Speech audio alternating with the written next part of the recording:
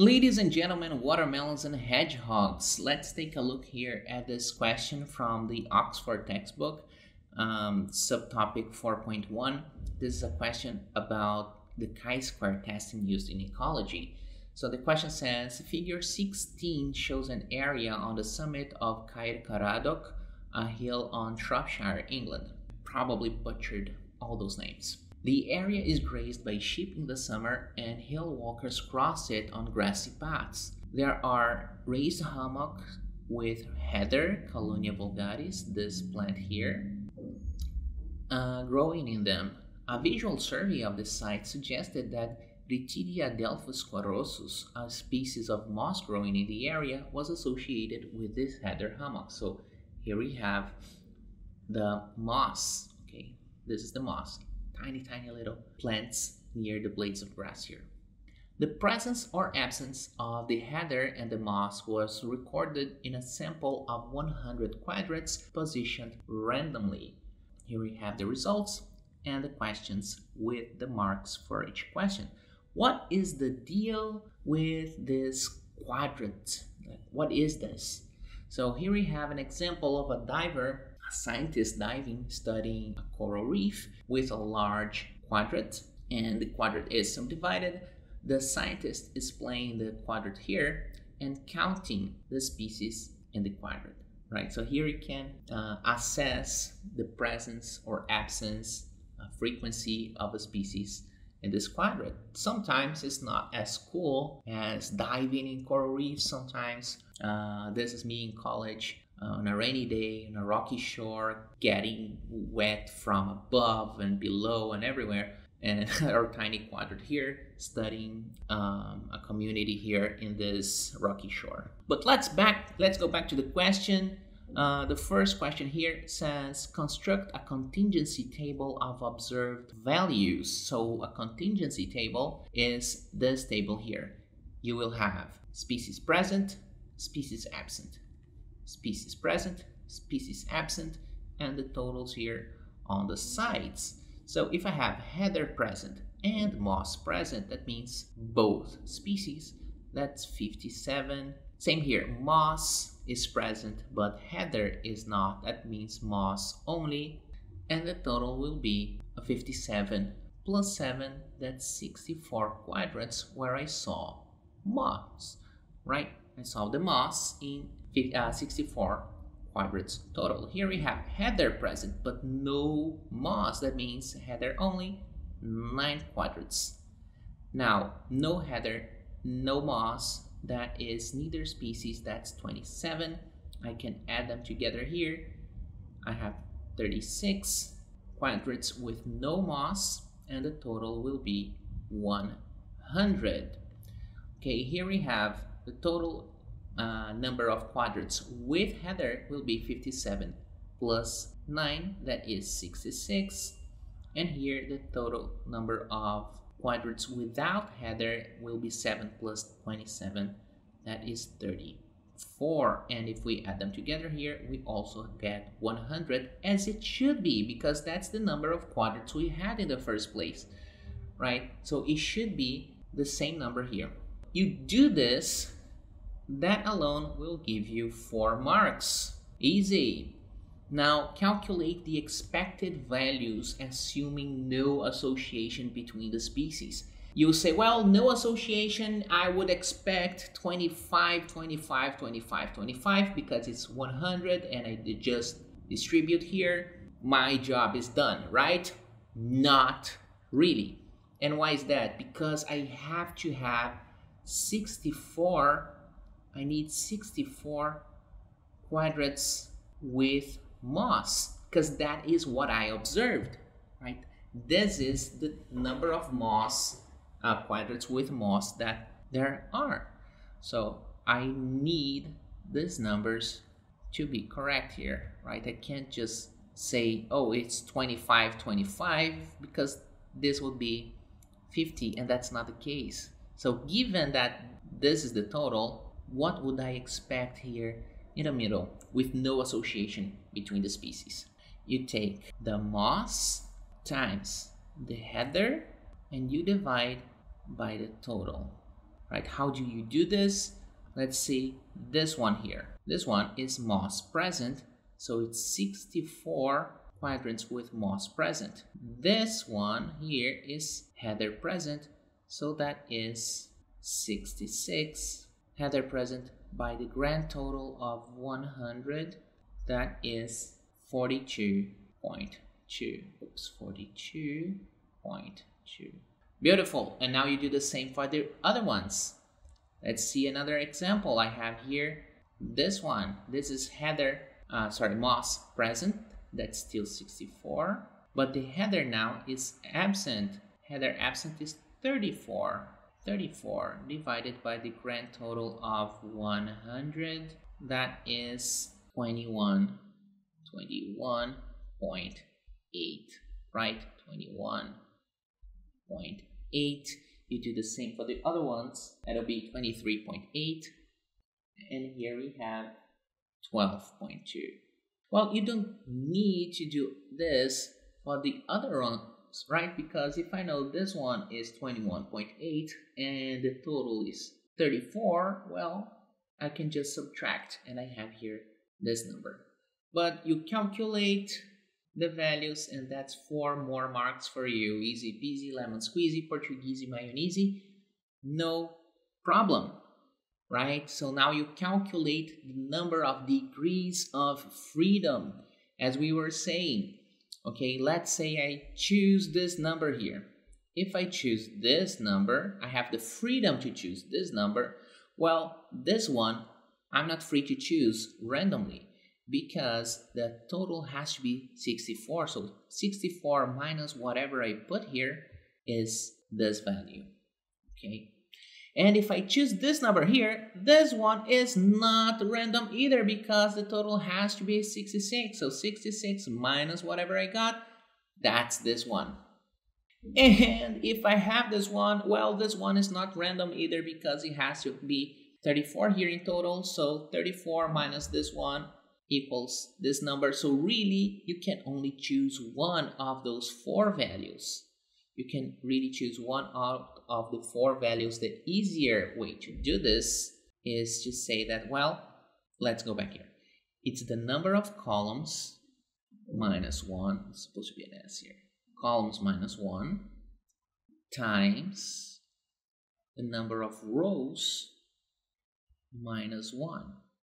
Okay, this will give you the degrees of freedom. So here we have, columns minus 1 times rows minus 1. What would that be? That would be, I have 2 columns minus 1. Well, that is 1. Times 2 rows minus 1, that's 1 as well. 1 times 1 equals 1 degree of freedom. You do this, you have 2 more marks. So I know now that I have 1 degree of freedom. I have my expected values, I have my observed values. All I need to be able to calculate my chi-square is the critical region. The next question asks you to find a critical region for chi-squared at a significance value of 5%. So let's take a look at this. I know that our degrees of freedom here, we have 1 degree of freedom.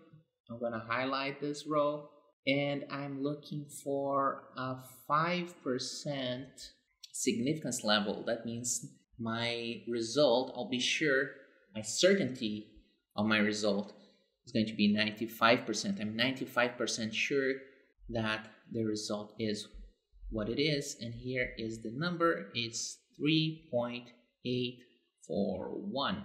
3.841, so we don't forget. Bam, 2 more marks. Now you calculate the chi-square. Calculating the chi-square, probably the easiest part. I'm gonna put it here.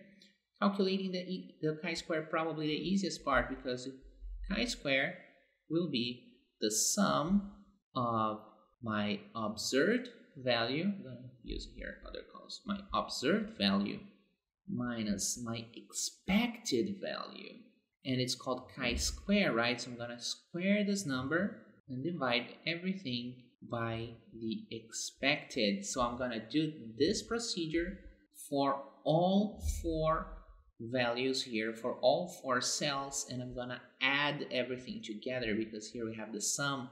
We have to add all these numbers. So what does it look like? Well, here, what is my observed value? It's 57 minus my expected. What did I expect? I expected 42.2. I expected 42.2, and I have to square everything. Do not forget to square. And then I divide by 42.2 because that is what I expected. And the result here will be 5.19. 5.19. So is that it? No! You found for one of the cells. We gotta do it for all of the cells. Let's do this one more time. We have here my observed, is 7, but I expected 21.8 here. So 21.8. What do I do with this? I square it and then I divide by the expected, divide by 21.8. And the result will be 10.05, right? You do the same for all of them. Okay, you do the same for all of them. I'm gonna write the number for this one will be 9.20, and for this one will be 17.95. Okay, I did this beforehand. I did the calculations. You can try and see if you have the same numbers. What do we do with those numbers? We add them together, right? So it's this plus this plus this plus these two. So in the end, your chi-square will be 42.39. Okay, 42.39. This is our calculated chi-square. It's 42. Very different from the critical region. Now, you do this, 4 more marks. You're doing great.